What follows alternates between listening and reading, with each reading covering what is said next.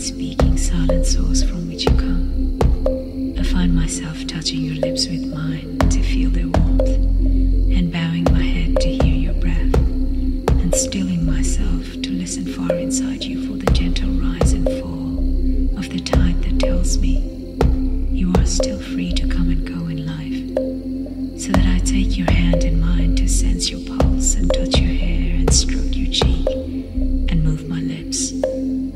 to yours to feel the warmth emerging from your inward self, and to see we are still here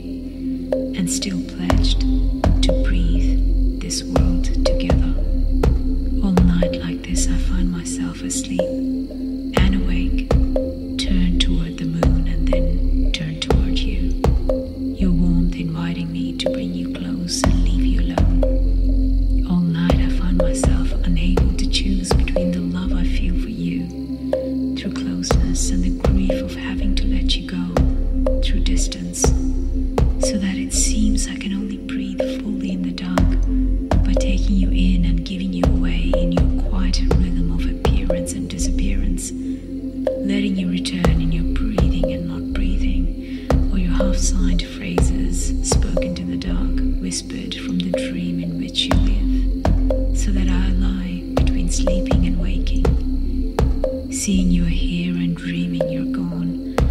wanting to hold you and wanting to let you go, living far inside you as you breathe close to me, and living far beyond you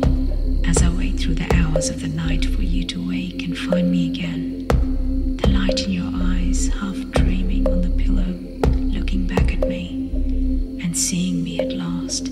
not knowing how far I have traveled, through what distance I've come to find you, where I've been and what I have seen.